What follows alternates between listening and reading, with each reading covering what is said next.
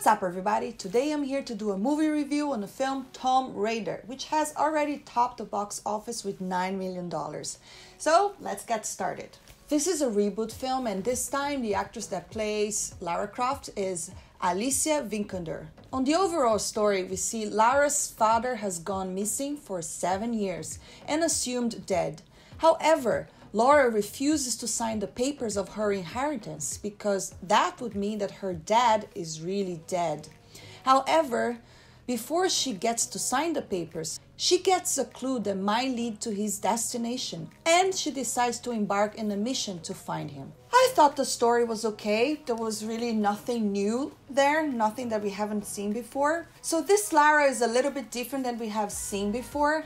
This is a movie where it's almost showing her journey into becoming the Lara that we know from the video games. So she's still not the awesome archaeologist in this film. There is some backstory about her, but it's not really in depth. But she's wearing the very same outfit from the game, and that was really cool.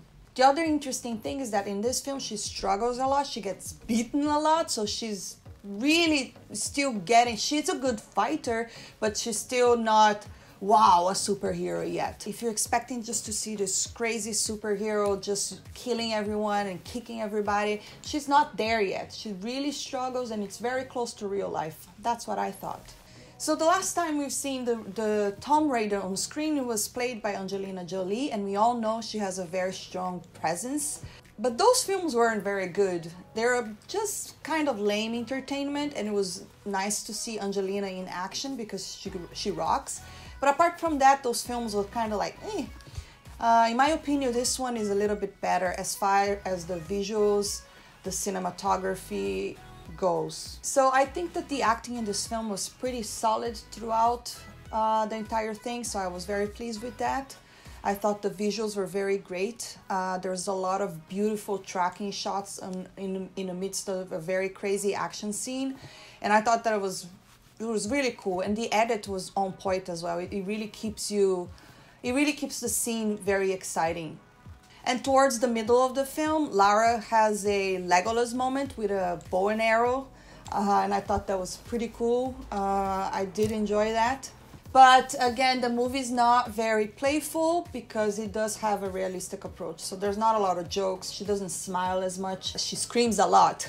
She seems to be in a lot of pain for the most part. CGI looks great. It didn't look very cheap. Very pleased with that, because it's terrible when you go watch a film and the CGI just ruins it. So in general, the visual, the cinematography, the acting was pretty solid. The only thing that I think it wasn't 100% was the story. The story was okay. It's just like I said, it's nothing really new, nothing that we haven't seen before, but it kept me really entertained. So I would say that it's not a very impressive film. It's above average, and I would probably rate it 6.5 out of 10. That would be my rating for this film.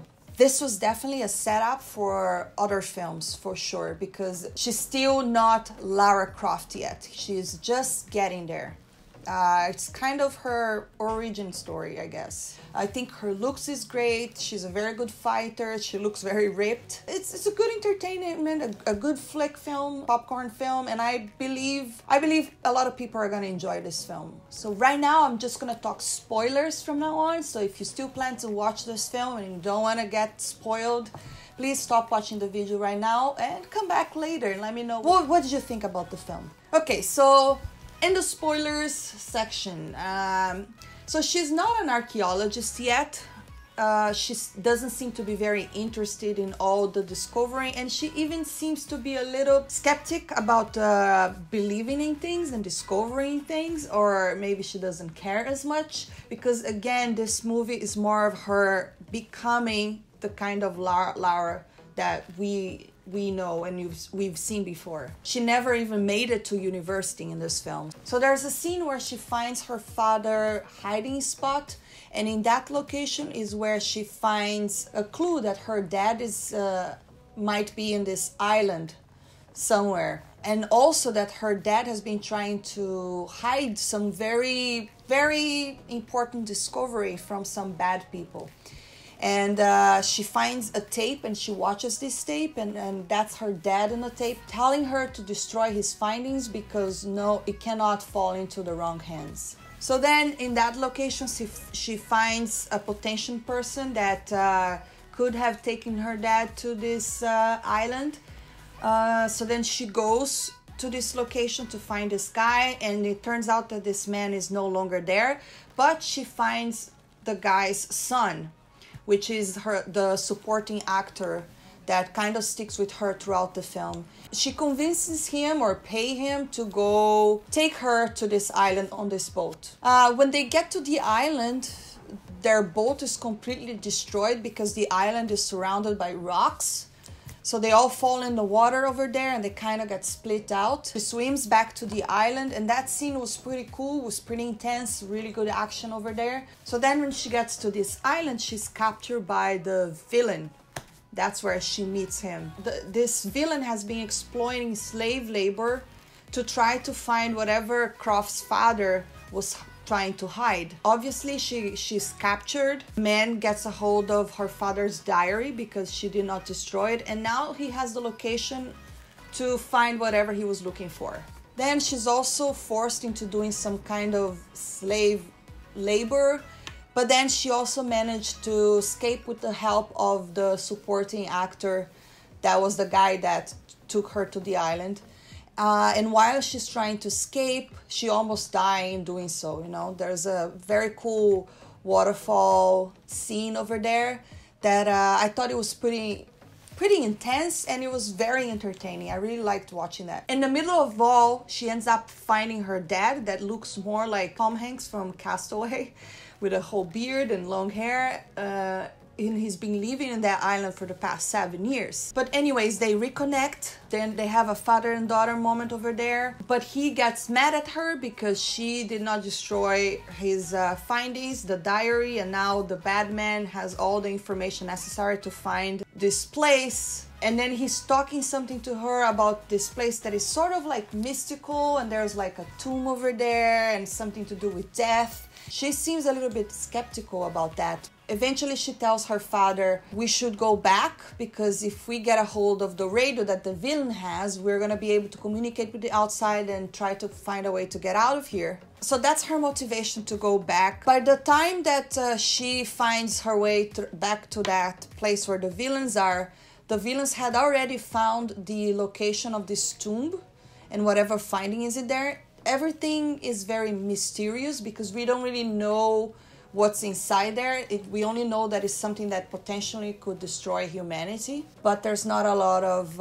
explanation of what it is. After she gets there, she's able to help all the slave people escape, but then she ends up getting caught, of course, in trying to save her dad, because her dad goes back with her, and he's supposed to be a smart person, but he gets caught on a very stupid way because he's just waiting in front of this location where they found the tomb. Eventually they go inside this place, and that's where it gets a little bit interesting. Obviously it's a complete rip-off of Indiana Jones Lost Ark, because basically they're going through some trials, and like the floor is falling, things like that, very similar to Indiana Jones. But anyways, it's entertaining. It's still cool to watch. It's not very original, but it's a good popcorn film, you know. So when they get in there and they go to all these trials, they find eventually a tomb, and her dad is imploring the villain, there's still time for you not to do this. Don't open this tomb. You could potentially kill humanity. So I was expecting that like some monster was gonna come out of there, or a shadow, or a ghost, or a spirit, whatever there. But that doesn't happen. So they open the tomb, but there's just a mummy there. So the guy that opens touches the mummy, and his arm starts to rot. And that was pretty interesting. And then Lara Croft points to the audience, pretty much saying, oh, it's a disease. So it's not like a monster or anything, but that's basically, the mummy is basically carrying this virus that is deadly to humanity. Soon they find out that the mummy itself, the person that was the mummy, it was a lady, she was immune to the disease, and that's why she went to that place in that island, so she could die that and not spread this anywhere else. Pretty much going towards the end of the story, a lot of them die a lot of the villains, because obviously there's the villain and the gang. A lot of the gang from the villains starts dying one by one, and then eventually her dad kind of gets infected as well, so he does not come out of there alive. But the main villain is able to steal a little piece of, I think he cuts the finger of the mummy, so he's trying to carry the disease out of that place where they are. But obviously she defeats him, and he ends up dying as well. So that's pretty much it. Then she returns home and she buys 2 guns, and then you have that shot from the trailer where she's holding like this. That does remind you a little bit more of Angelina Jolie's Tomb Raider, because she even have like the braided hair. What could I say about this film? I recommend it because I think a lot of people are gonna enjoy it. It's pretty much just an entertainment film. It's not very deep in the story, but the cinematography is good. The visuals are great. The acting was pretty solid, and I think it was a good setup for other films. So that's the end of my review. Thanks for watching, and if you do like this video, please give it a thumbs up and subscribe for more. And I'll see you next time. Bye!